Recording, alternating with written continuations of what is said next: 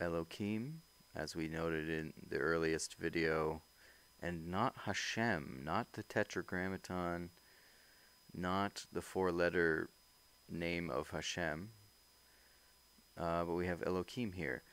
According to Rashi, this name signifies lordship and greatness. According to Rambam, judgment. According to Ibn Ezra, kingship. According to the Sforno, eternality. It is in the plural, says the Sforno, to indicate that he is the ultimate eternal form from which all others derive. So from that which everything comes from. According to the Tur and the Beis Yosef, it signifies strength and domination.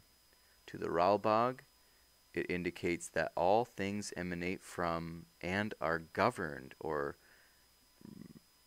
judged or ruled over by him. The Vilna Gaon agrees that it indicates governance, which is why it can be applied to lesser governing beings as well, so actual human judges also.